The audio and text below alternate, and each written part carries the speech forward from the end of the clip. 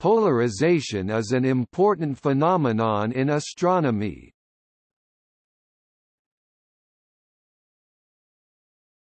Topic: Stars.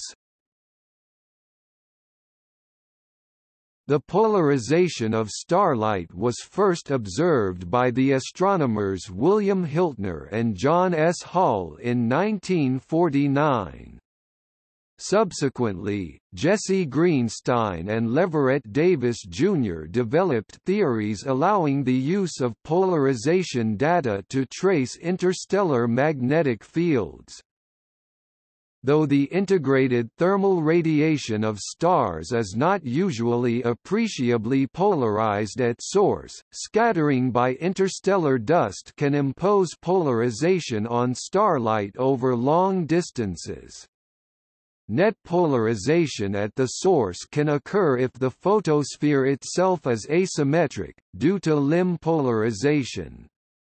Plane polarization of starlight generated at the star itself is observed for AP stars, peculiar A-type stars. 1. Topic: Sun. Both circular and linear polarization of light from the Sun has been measured. Circular polarization is mainly due to transmission and absorption effects in strongly magnetic regions of the Sun's surface.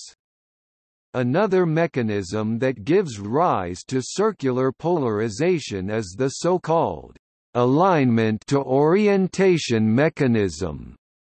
Continuum light is linearly polarized at different locations across the face of the Sun, limb polarization. Though taken as a whole, this polarization cancels. Linear polarization in spectral lines is usually created by anisotropic scattering of photons on atoms and ions, which can themselves be polarized by this interaction. The linearly polarized spectrum of the Sun is often called the second solar spectrum. Atomic polarization can be modified in weak magnetic fields by the Hanel effect. As a result, polarization of the scattered photons is also modified, providing a diagnostics tool for understanding stellar magnetic fields.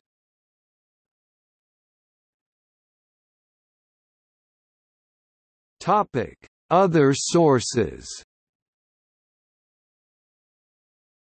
Polarization is also present in radiation from coherent astronomical sources due to the Zeeman effect, e.g. hydroxyl or methanol masers.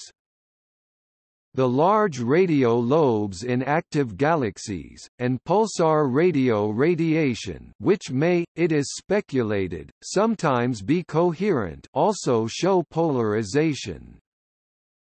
Apart from providing information on sources of radiation and scattering, polarization also probes the interstellar magnetic field in our galaxy as well as in radio galaxies via Faraday rotation. In some cases it can be difficult to determine how much of the Faraday rotation is in the external source and how much is local to our own galaxy, but in many cases it is possible to find another distant source nearby in the sky. Thus, by comparing the candidate source and the reference source, the results can be untangled.